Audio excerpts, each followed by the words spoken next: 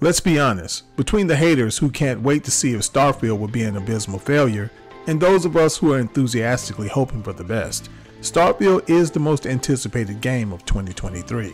Contrary to a high number of rumors, Starfield is still set to launch in the first half of this year, with many speculating a release date sometime in April. Personally, I'm counting on Todd Howard's passion for the game and Microsoft's probable desire to avoid embarrassment to form a perfect collaboration that will result in a game that will blow all of our minds. Lately, I've been going over some of the interviews of some of those involved in the development process and taking the time to actually absorb some of the information. Now I'm even excited to experience some of the music in Starfield and how it will make already epic experiences even more epic and memorable. According to Todd Howard, Starfield has 2 step-out moments, similar to the one famous step-out moment in Fallout. According to the dev team, Starfield won't be a game with a bunch of predetermined decisions. As the player, you'll be able to make decisions that will affect the world around you. This has caused me to wonder if Starfield, like Bethesda games in the past, will allow the player to save anytime, anywhere. Or if they'll go in a different direction this time, forcing the player to live with the consequences of their choices. While saving anytime, anywhere may be convenient, the latter may result in a more immersive experience. According to design director Emil Pagliarulo, Bethesda doesn't just make RPGs, they make RPG simulators where the player can experience totally unexpected situations. And Starfield won't be a world where your character has to strictly be good or bad, because you can make high moral decisions throughout the game, but still work with shady factions. When it comes to dialogue, the team describes Starfield as more intense and involved than past Bethesda games.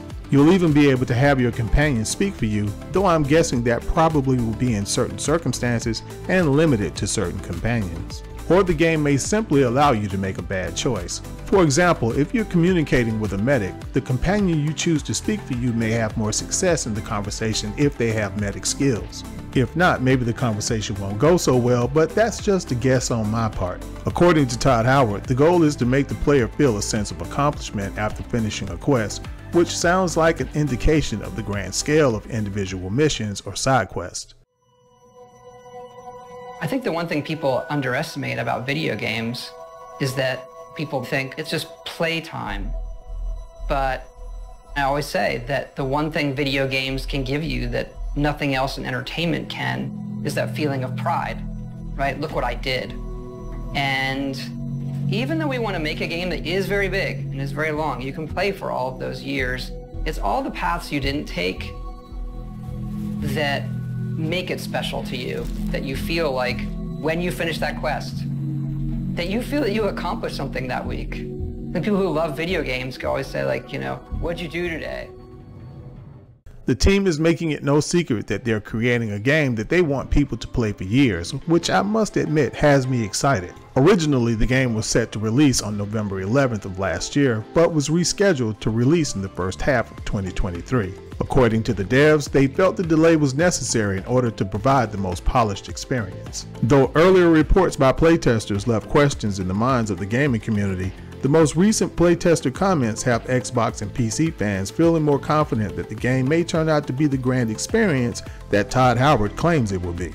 Starfield is said to be Bethesda's most ambitious project, which says a lot considering the grand scale of past games. The settled system, as it's known in the game, is an area that extends outward from our solar system by approximately 50 light years. When commenting on how much of the world players will be able to explore, Bethesda has stated that Starfield will have 100 systems and 1,000 planets.